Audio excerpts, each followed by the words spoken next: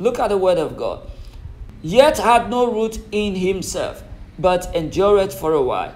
For when tribulation or persecution ariseth because of the word, is going to arise. Remember, the word of God is light. The word of God is light. And the word cannot be in you. And Jesus Christ works through the word in you to bear fruits. And you become a light in the world full of darkness, and temptation will never be attracted. Temptations, you are going to get a lot of them. Remember what Peter said. What shall we get? What will be our reward when we follow you? Jesus Christ counted all the good things. Family, children, money, everything, eternal life. And he said, he added persecution also.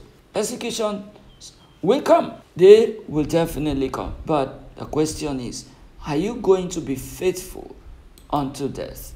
Or you're going to give up? Will you reject Jesus Christ the way Peter denied Jesus Christ 3 times? Thank God he called himself to order and repented. And after that day, Peter never denied Jesus Christ again.